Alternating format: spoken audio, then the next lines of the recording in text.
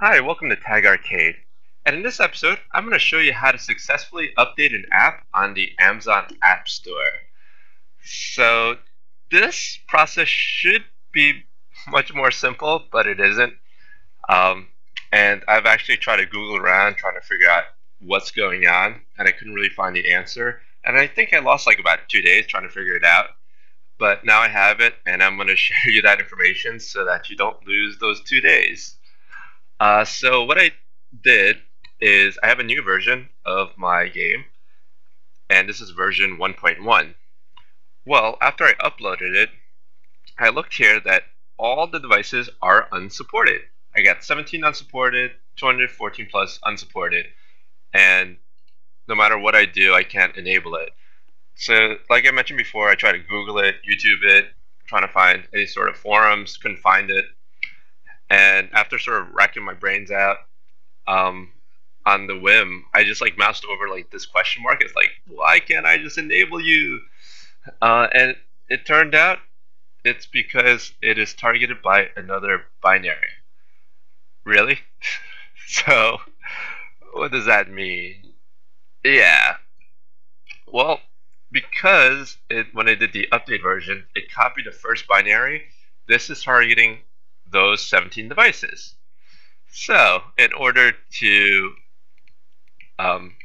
get it working for my other binary, my updated version, you could do it one of two ways. You could uncheck all these things, or you could simply remove the binary. I personally like to uncheck it. So I'm going to uncheck everything, hit OK. So I have zero supported for everything. And I'm just making sure I'm on .evade version 1. Good. So what I'm going to do is I'm going to try to save binary. Okay. So I can't save binary because I must support at least one device. Okay, whatever. I'll just remove you altogether then. You are done. Okay, so I removed binary and now I'm on the reduce device support.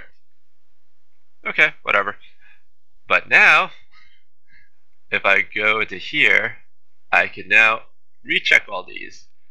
And, well, I don't really feel like rechecking all those because that's a pain. So what I'm going to do is I'm going to remove this binary as well. So I have, for upcoming version, I have 0 binaries. And now I am going to re-upload my binary. Open. Okay. So now it has been successfully uploaded. And now I have all my supported devices again. Yay! I can uncheck this because, well, it told me it doesn't work. So I'm going to exclude that one. And there you have it. That is how to successfully upload or update a game on the Amazon App Store. So, hope you enjoyed the video, and until next time, have fun and keep on making games.